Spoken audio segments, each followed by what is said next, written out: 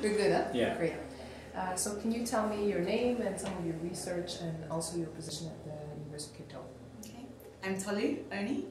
I am an associate professor in the School of Public Health at the University of Cape Town. And my research is on urban health. I lead the research initiative for cities' health and equity. And what does that mean exactly? When you talk about urban health, what does that mean?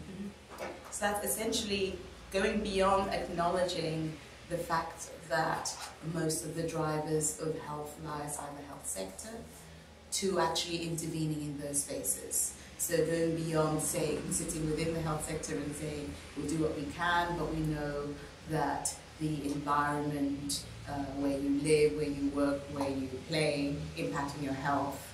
Our research is essentially saying we have to conduct our research with those atypical partners to say, to create health. And on the topic of precision health, you were talking about improving health outcomes as the central driver. Can you talk to me a little bit more about that?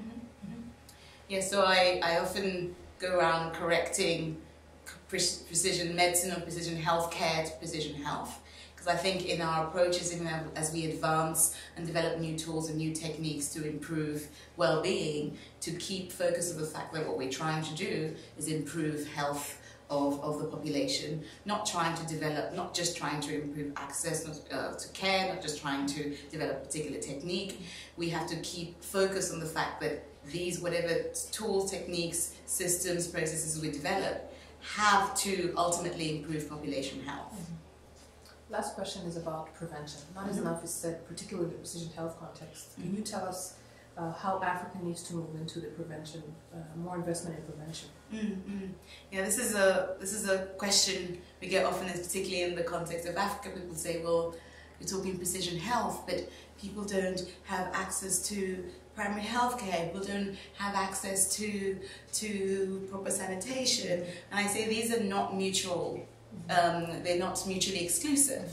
Because if we know that the city, which is the unit I work in, is a complex system where all these factors interact, knowing that we have a high burden of disease already, particularly in the context of limited resources, we will not be able to afford to treat ourselves out of that situation, be it through precision medicine, technology, tools, diagnostics, etc.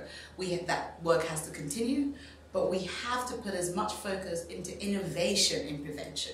So not just saying, yes, we'll put innovation into all these curative models and then do some screening, but say, how can we actually innovate and change? We can't be using the same prevention tools as we've used for over a century. We have to really focus our funding, our research activity in innovating in this space. And that's exactly what we're trying to do, to say, we understand that the health sector cannot effectively prevent disease at a population level on its own. We need to work with human settlements, we need to work with transport, we need to work with the food systems to look at how together we can create an efficient city that is geared towards creating health. All right.